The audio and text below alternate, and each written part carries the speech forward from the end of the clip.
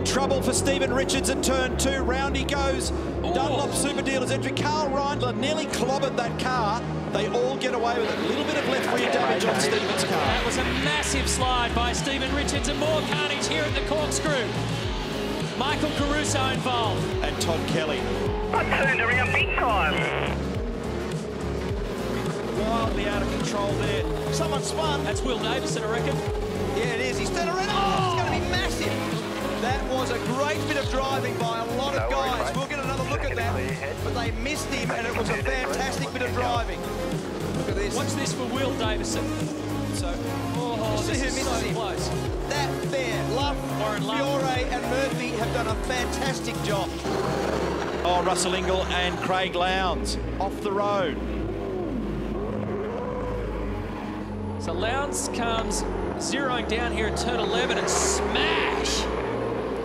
Gee, that's an unusual one for Craig. I mean, he had huge pace. It's like he missed his brake marker or something. He's just rocketing down the inside, and that's a big hit for Russell, who was having a good run. Now, and Lowndes was one of the guys that had stopped on lap 5, so in strategy terms, he wasn't looking to it. He went in there with huge pace. It's almost like he's at a jam throttle or something. I mean, halfway down there, here's where it gets tricky, up over the rise. This is where Will Davison had a spectacular off. Alberto off the racetrack, he turns. Oh, that's a big crunch at the top of the hill. It's not done with yet. Garth Tander's involved, Tim Slade's involved, Todd Kelly's involved. Here he is again from the other angle. To look for Todd Kelly's car. There's Todd, Bang, Slade, Tander, Webb, Reynolds, Gisbergen spun in the background. D'Alberto, massive damage to the front and the back. That was all a bit average, really. That was average. It certainly. Oh, he's down there. Oh, that was a late-minute pass, a last-minute dive, and this is where Jason Bright is strong. Courtney will have to cover him now. He'll have to cover him. If he doesn't cover him, Bright will die. Watch here, Bright. Oh, he's locked. He's got in, and can he hold on to it? This is the critical moment for Jason Bright, and he holds it. Red Jones Racing have gone ballistic. They can now taste their first ever race victory. Down to turn 1. Bright's going to go deep, no question. But Jason had to pinch his own race line and make his mid-corner speed slow. It encourages Courtney back up the inside, side by side, through 2 and 3 to the top of the hill. Where's this going to end? Jason back in control for now, but shallow again on the race line. Courtney's all over him. Bright had to think twice before he took back aim over the hill. What a match.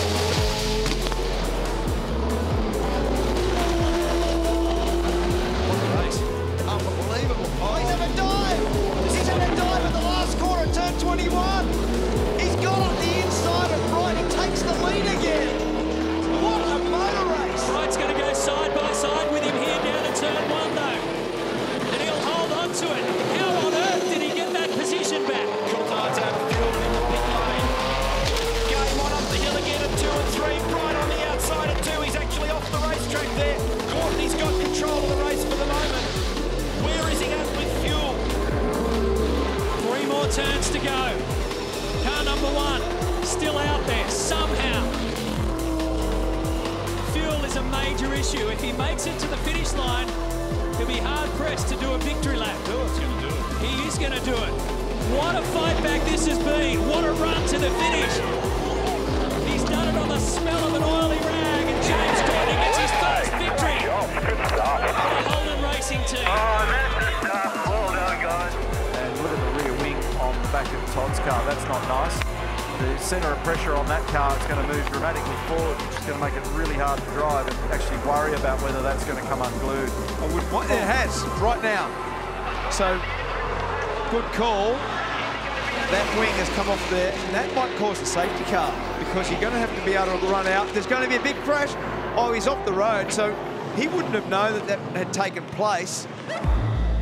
Check this out, and he is spinning off the end of the main straight with no rear downforce. Remember, that car's probably got, they've roughly got 355 kilos of total downforce, but a lot of that, 2/3 of it, comes from the back.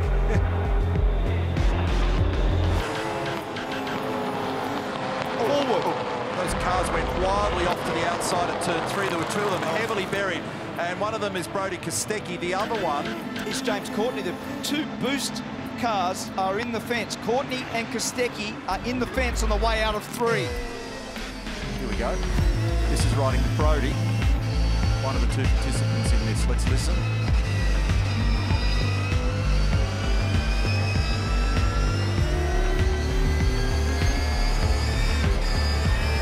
Gone. Now, the longer this goes on, the better it gets for Scott. Because if he can resist the aggression, he's got the run. Watch him at 4. He's got the run. He's covered him. Now, get a little bit of strife for that. The last-minute move like that. If Van Gisbergen dived there, there was going to be contact. He's giving him a little bump on the way out of 5. He's done the crisscross. He's going to get down the inside. He's not. He's covered. He's moved. There's going to be contact. There is. A little bump on the way into 6. And Lowndes is right there. Lowndes is there. Oh, Whitcomb's there. He's giving him a big hit. He's giving him a fair whack. It's on at Sydney Motorsport Park. McLaughlin's only barely got the lead from Van Gisbergen. They're boxing on at turn 8. Lowndes is there. Whitcomb is there. There's nothing across the top 4. Shades of 2017 when these two got together here last year. It's repeat cycle 2018 style. What a great race. This is the spot. And he knows he tried to get the run. He ran out of road. He couldn't pick the edge of the road there, Van Gisbergen. He actually had the run then. He was going to get down the inside. So Whitcomb moves to 3rd. This is the spot. He's moving it around, trying to find a way to get a better exit. This might be the one. He's up the inside. Here comes Shane Van Gisbergen. He has sliced one down the inside and grabbed the lead of that race. So how does this happen? So Andre and Thomas having a little bumping duel. Is he trying to come over? I don't know what that was. Must have been a bit of history to this. Yeah, you'll need to go back in time to understand what that was all about. And away they go. We're racing once more. Pertec first, Super Knight, big contact. And Kelly's gone to the inside on the grass. Here comes Coulthard down the inside as well.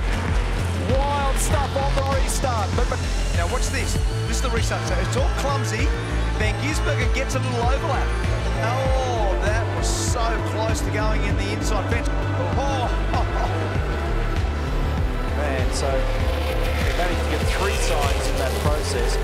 Well, there's a quick shot of our race leader, Glenn Seaton. Let's not forget about him. He is still well out in front. Here is 2, 3, 4 and 5. Murphy's overdone it. Oh, no! Dear me. Greg Murphy has overdone it and has gone off at the end of the main straight.